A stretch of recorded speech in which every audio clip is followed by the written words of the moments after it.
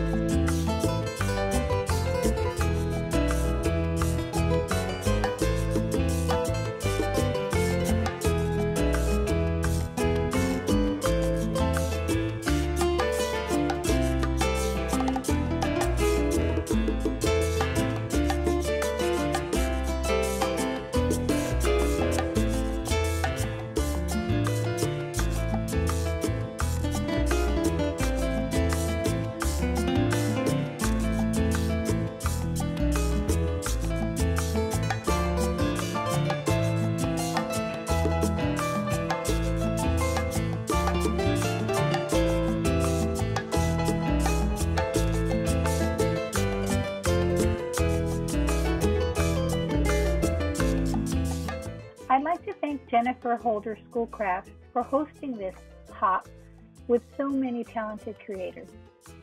I'd be thrilled if you subscribe to my YouTube channel or followed me on any of my other social media platforms. As always, have a beautiful, safe, and creative day. Thanks for watching. Bye.